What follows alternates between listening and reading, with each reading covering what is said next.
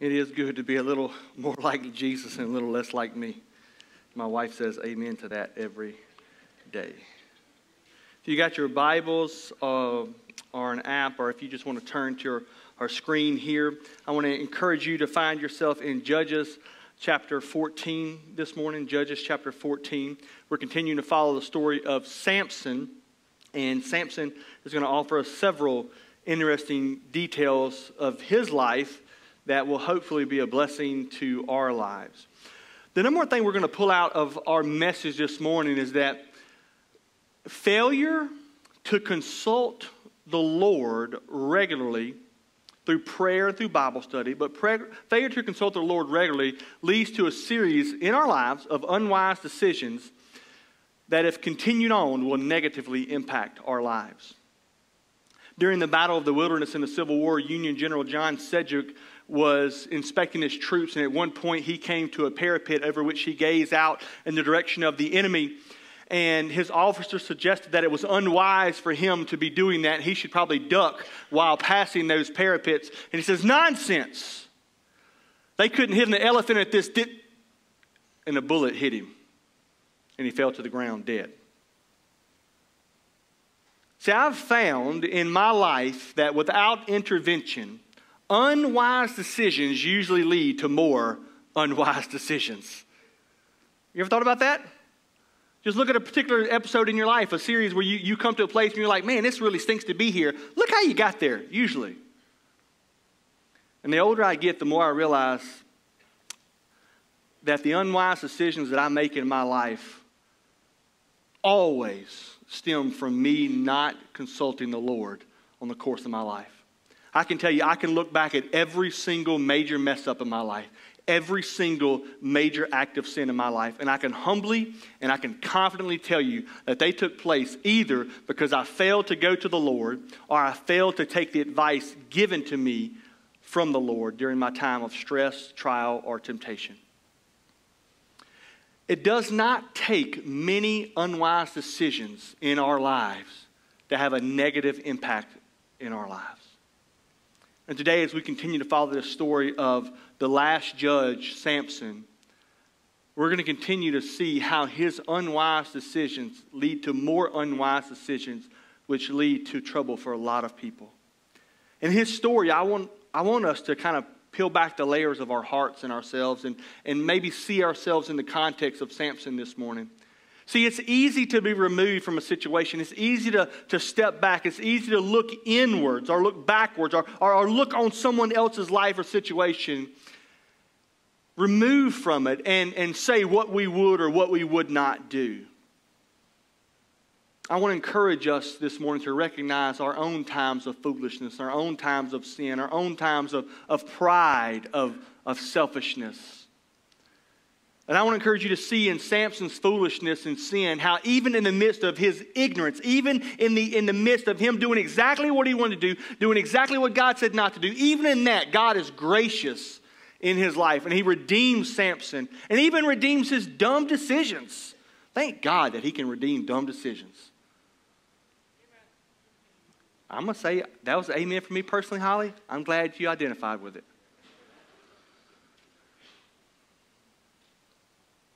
And I hope you heard that.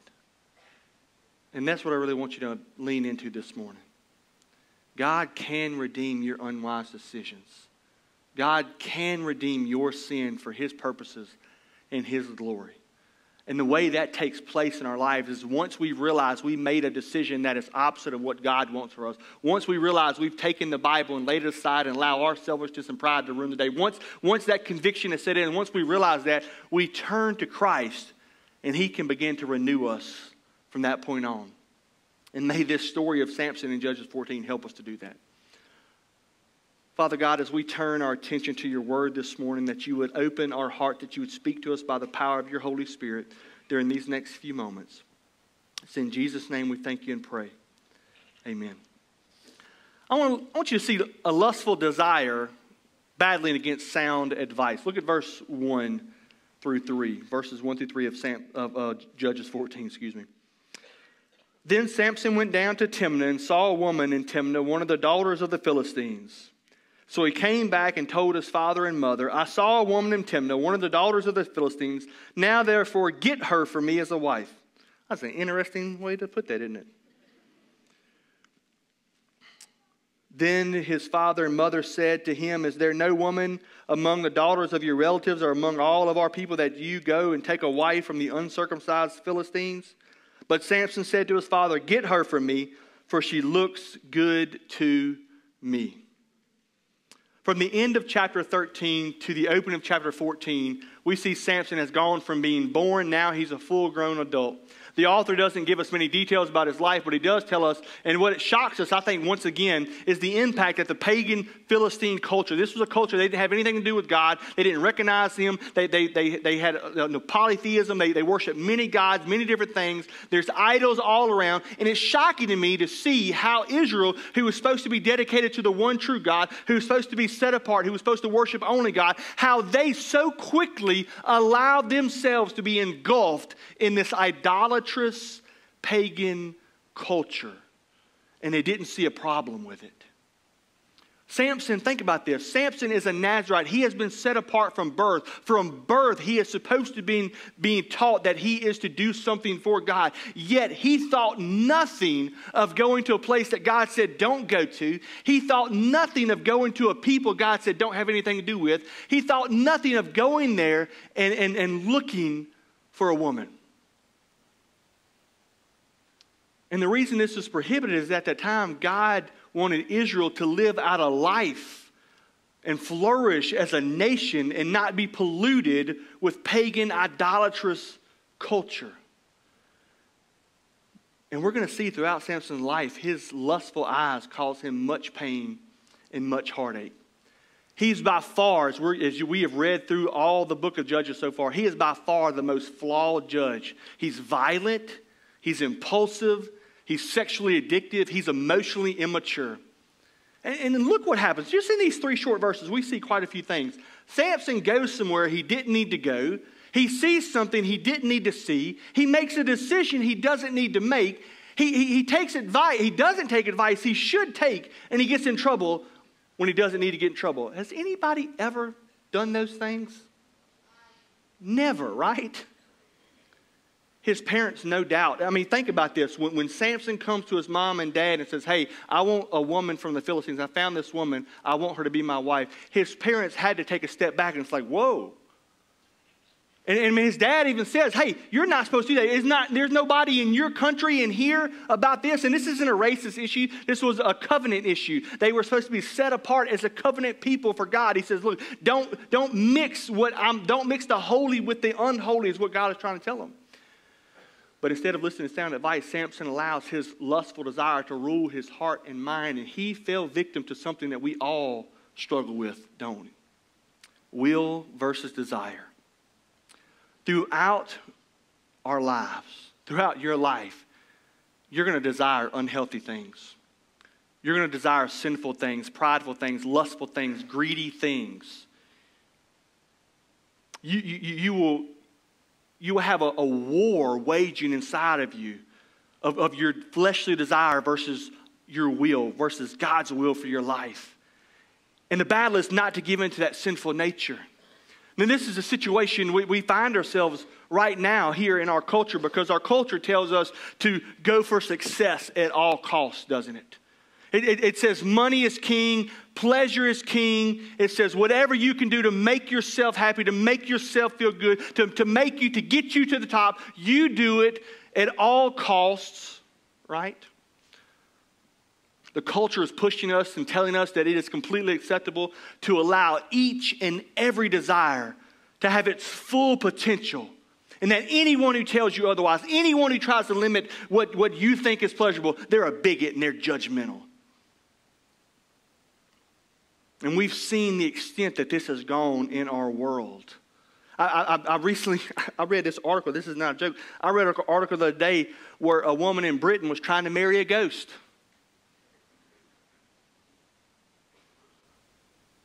And they had people in the comment section fighting for her right to marry the ghost. I don't know if she saw him or not. I don't know, Holly.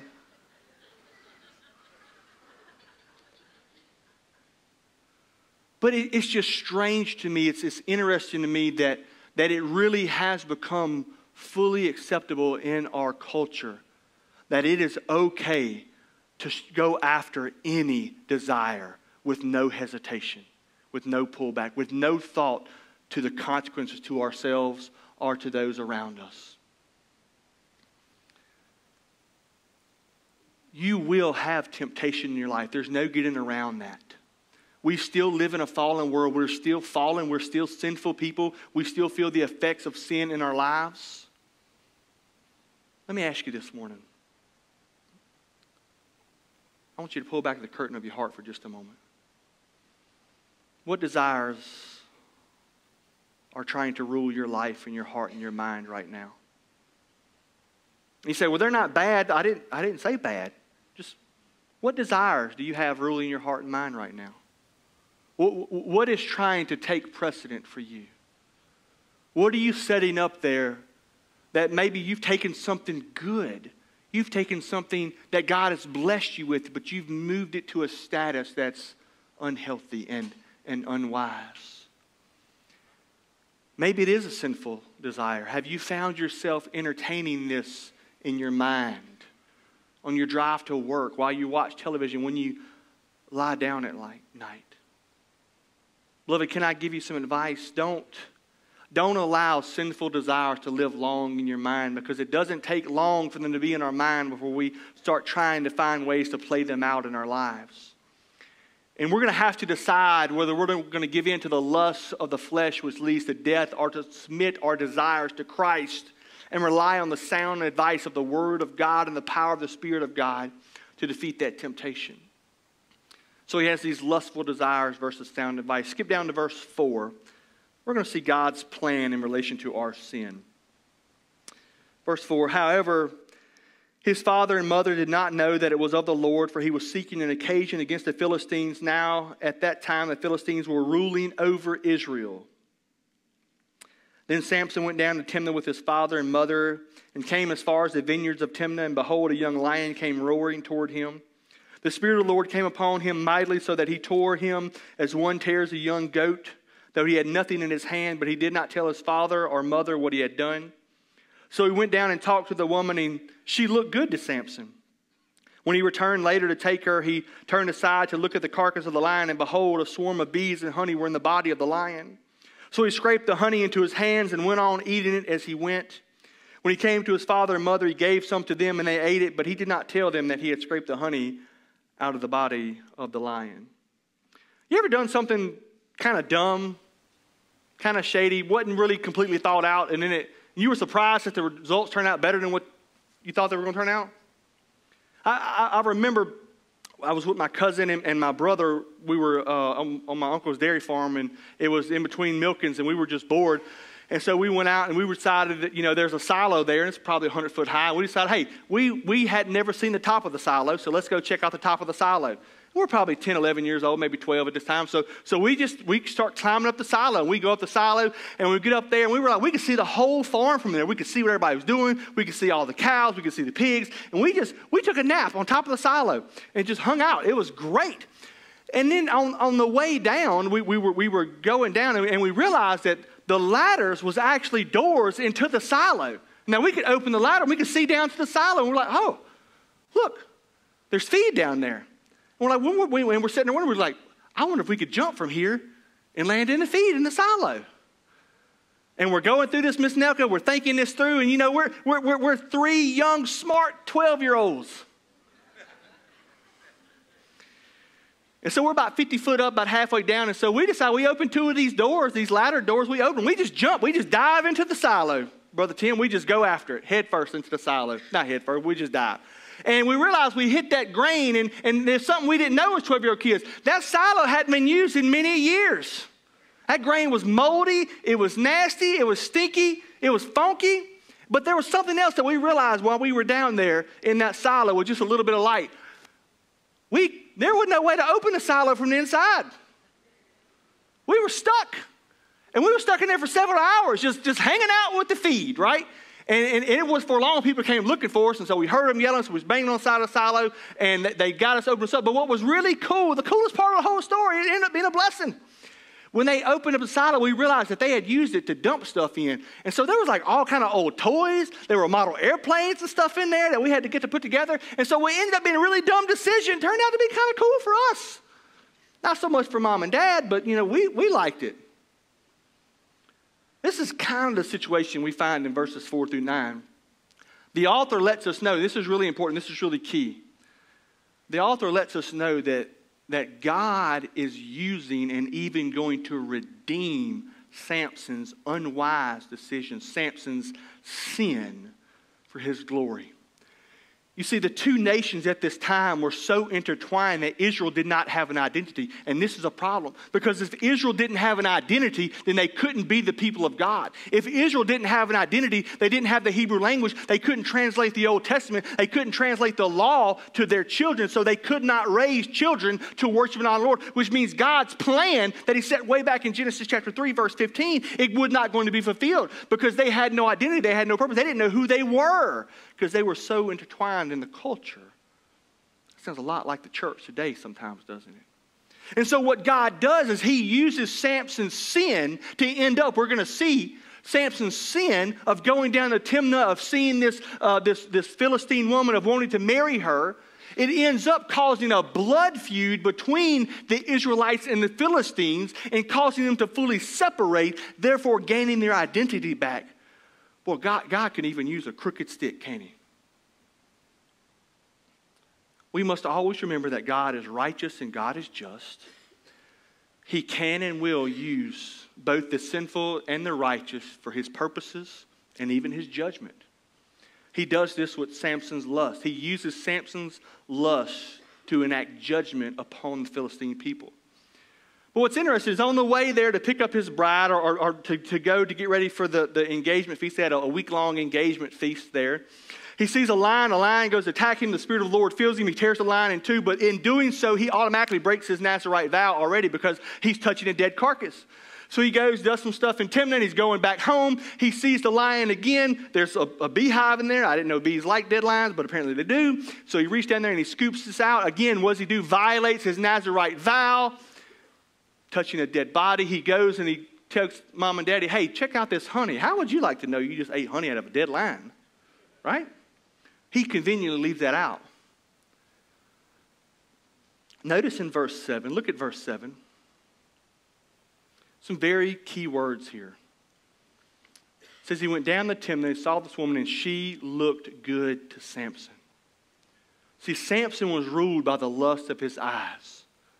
He was ruled by the lust of his eyes. He was a man who would do anything to satisfy his flesh. And at the end of Samson's story, we're going to see it actually cost him his life. Church, the reason this is important to mention, because if we allow our eyes or our passions to rule us without being filtered through the Word of God, without the Spirit of God guiding us, if we allow our passions to simply rule us unchecked, we will suffer. You say, well, why is that? Because the desires of the flesh are to glorify the flesh. The desires of the flesh are to glorify the flesh. So whatever passions we have, even though they might be good, their ultimate aim is to always make us look good and put us up. And that's exactly opposite of what the Word of God tells us we should be doing. What happens is we take even good things. They can be sins, but they can be good. But we take them and what we do, we idolize. We turn our passions, our desires into idols. And we do this with all sorts of things. We do this with our jobs. We do this with our houses. We do this with our families. Parents, I'm going to go ahead and throw this out there. Sometimes we idolize our own children. We put our children on such a pedestal, and we revolve our whole lives around them as if they are God in our lives and not the Lord Jesus Christ. We can take all sorts of things and make them idols in our lives, but God will not tolerate idols. God will bring ruin to the false idols in our lives in order to bring ourselves back to Him. And you may be here this morning, you know exactly, when I say those words, you know exactly what I'm talking about. You've made an idol out of a particular passion or desire or sin in your life, and you find yourself ruled by that. Can I ask you just a plain question? This is something I ask my kids and I ask myself. Why do I continue doing that which I know is wrong? Why? Why am I continuing this sinful habit or this sinful lifestyle that I know will hurt me in the end? Some time has passed from Samson's proposal to this woman. He goes back home, and like we said, he feeds his family his own sin. He literally feeds his family sin. But God's going to use him. God's going to redeem him. But what we're going to see, even in God's grace and his blessings, Samson continually turns aside from the Lord to pursue his own passions. And it's keeping him from being used fully by the Lord. What about you this morning? Is your sin keeping you from being used effectively as God could use you? Maybe there's something in your life that you wouldn't consider sin, but you know that because of this thing, this person, this relationship, this activity, this habit, this thought pattern, you know it's keeping you from being used the way God wants to use you. Let's look at verses 10 through 14. We're going to see some reason versus riddles. Look at verse 10. Then his father went down to the woman, and Samson made a feast there, for the young men customarily did this. This is engagement feast is happening. When they saw him, they brought 30 companions to be with him. So the Philistines brought 30 of their people to be with Samson in this feast. Then Samson said to them, "Let me now propound a riddle to you. If you will indeed tell it to me within the 7 days of the feast, and find it out, then I will give you 30 linen wraps and 30 changes of clothes. But if you are not able to tell me, then you shall give me 30 linen wraps and 30 changes of clothes." And they said to him, "Propound your riddle that we may hear it." So he said to them, "Out of the eater came something to eat, and out of the strong came something sweet, but they could not tell the riddle in those 3 days." Now the scene shifts to this pre-wedding or engagement feast. Samson has the prize of his lust, this Philistine woman, and now he wants not sex, but he desires material possessions. So he uses this riddle of which only he could know the answer to. He uses this riddle to try to trick these people into getting a whole bunch of clothes, getting a bunch of material wealth. He's worried about the material. He has the lust of the eyes, the flesh. He has the sex taken care of. Now he wants the stuff in his life. And he's using dishonest means to acquire wealth he doesn't need for a marriage he isn't supposed to be in. He's doing the best he can to justify his sinfulness and to increase his own status in his own eyes and those around him. He doesn't know he's in trouble. He's just making it worse. You know, you can chew gum. You can blow bubbles with it. I've even used it to make sticky adhesive on stuff before. You know. I read a story the other day about this little girl. She was playing with some gum. She blew some bubbles. She got the gum in her hair. But instead of telling her mom and dad, she tried to get it out herself. And she used some stuff. She used brushes, and she went in the bathroom with it. And when she got finished, her hair was this giant rat nest of gum. And then she went to her dad and said, "Dad, I got a problem." He was like, "Oh, my goodness." He had this special solvent. He spent hours and hours trying to get it out of her hair without having to cut her hair. And he finally got it all out. And he had a little bit of solvent left in the bottle. And the little girl was really excited. She said, "Oh, good. Now we have some left in case it happens again." See, so sometimes we just don't get it. He's already made one foolish decision with the lust, and now he's getting himself even deeper into it. We all make a mess of things when we lean on our own understanding. And it only gets worse when we don't learn from the messes we create. See, Samson tries to use his own wisdom to advance his own sinfulness.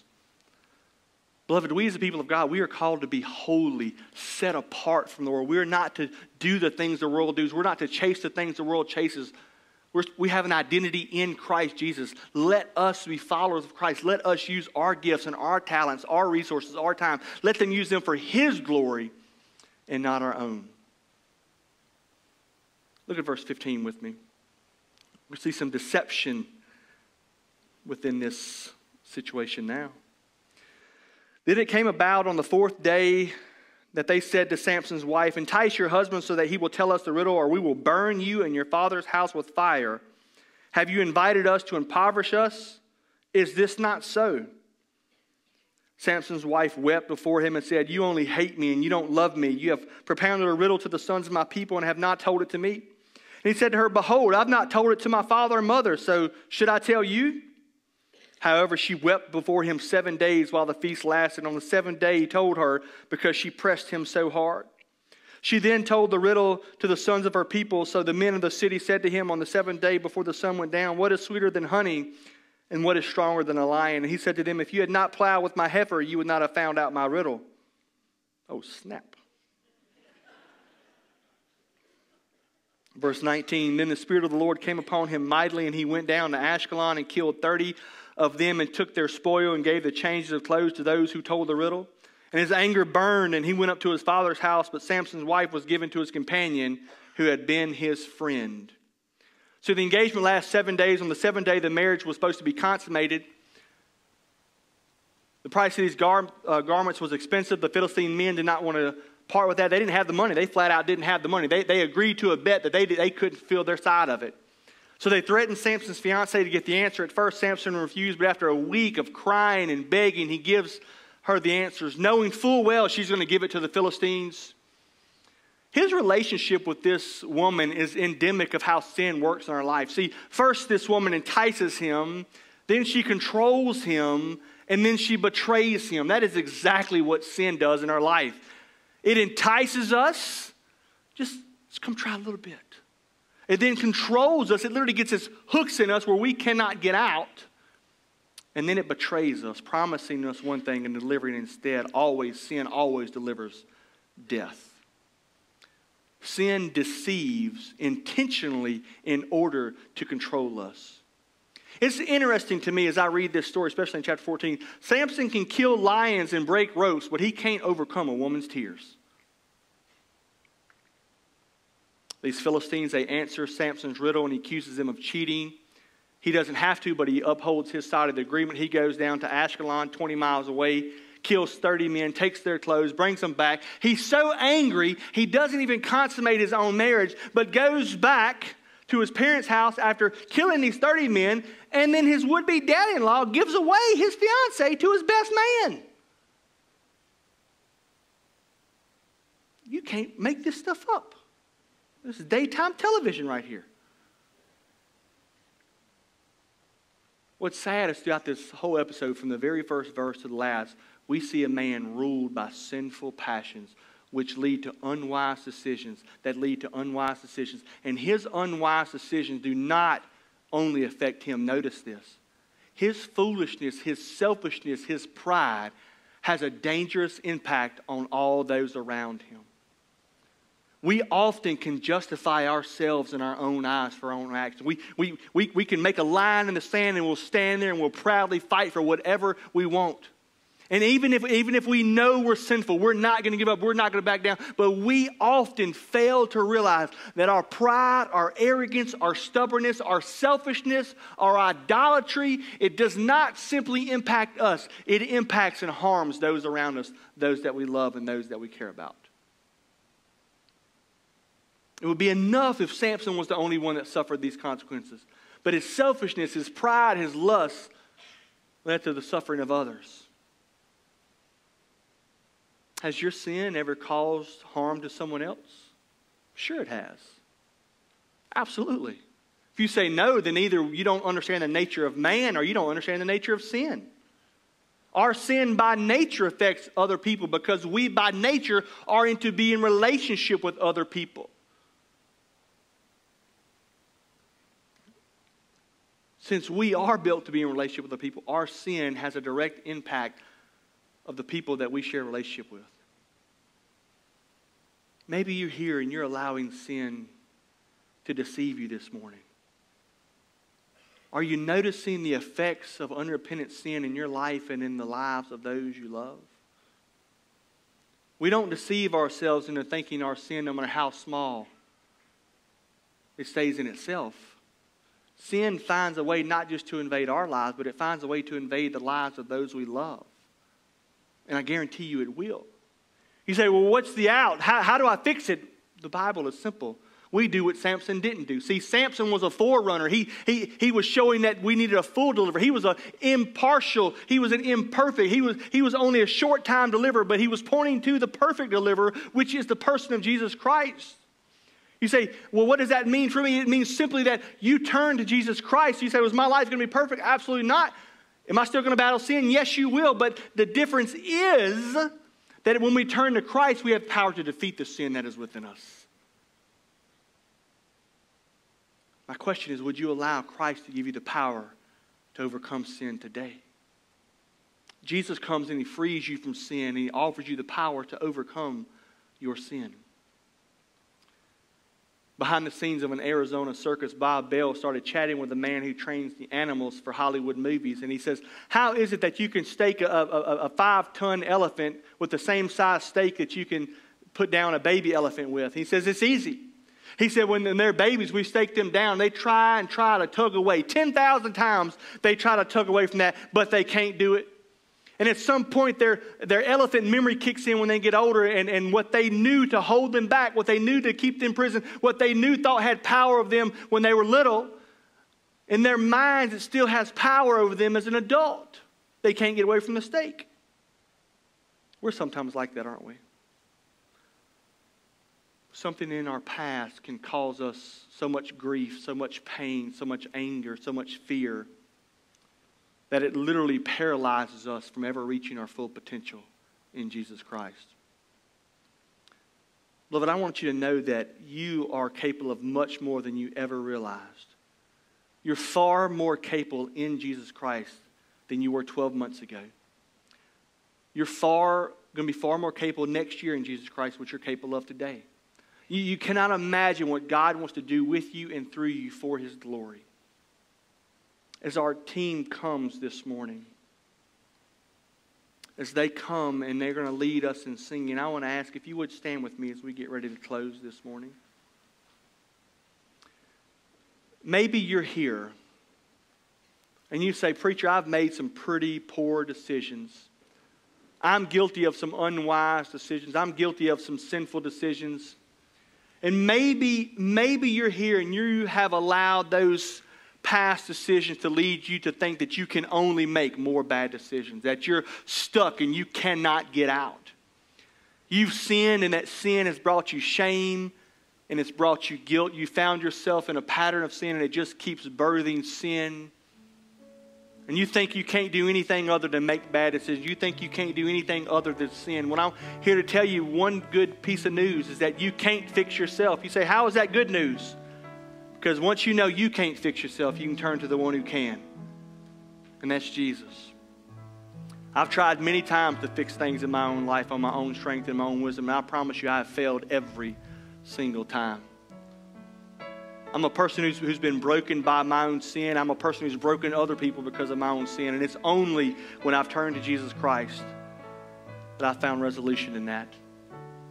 And I want to encourage you to turn to Christ this morning, whether you're turning to Him for the first time or for the 10,000th time.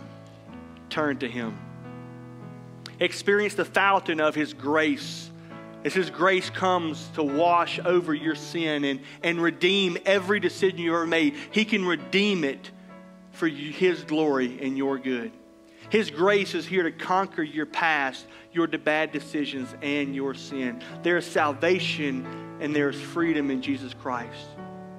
In just a moment, I'm going to pray, and then we're going to sing together. And as we're singing, I want to encourage you to allow the Spirit of God and the Word of God to minister to your heart this morning.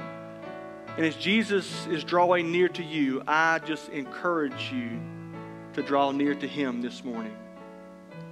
Father God, thank you for the time you've given us this morning.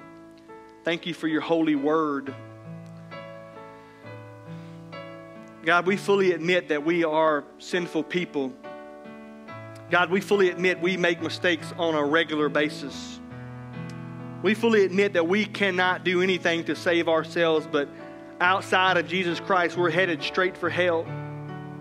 It's only by your grace, it's only by your mercy, it's only by the death of Jesus and recognizing that our sin is forgiven in Christ that we have a fresh start, that we are forgiven. So God, I ask in your power this morning, by the power of your Spirit, the power of your word, that you would speak to our hearts this morning. For those who don't have a relationship with you, God, I pray that you would convict them of their sin and show them the hope that is in Jesus Christ. God, for those who are battling this morning unwise decisions, God, I ask that you show them, God, that while their effects may be negative in their life, you can renew and restore. They don't have to stay trapped in their sins, God. Help them see that this morning. Father, glorify yourself in Jesus' name.